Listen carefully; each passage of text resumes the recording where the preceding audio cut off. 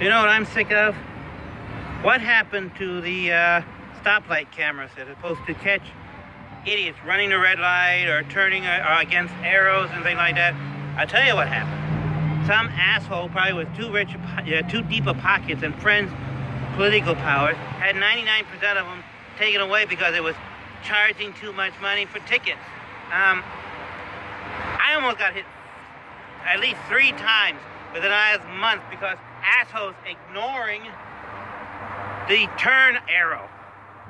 And the same idiots who complain about the red lights, pretty much the red lights, and don't want to stop, are probably, like I said, some rich asshole who doesn't give a shit about anybody else because he got in his limousine that he doesn't even drive. They're probably built like a fucking tank, so any car or anyone in their way just flatten like a cockroach.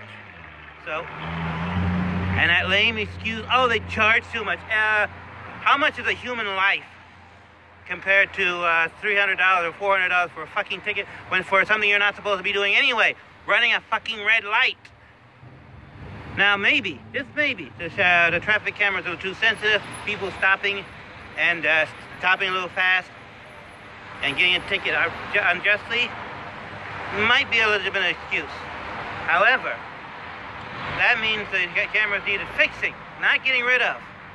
I don't know how many people died or seriously hurt because of assholes turning the wrong way on against the arrow light, or how many people got killed or hurt because of some asshole running the red light. But if you ask me, it's too many. And it's about time someone does something about it and bring those fucking cameras back.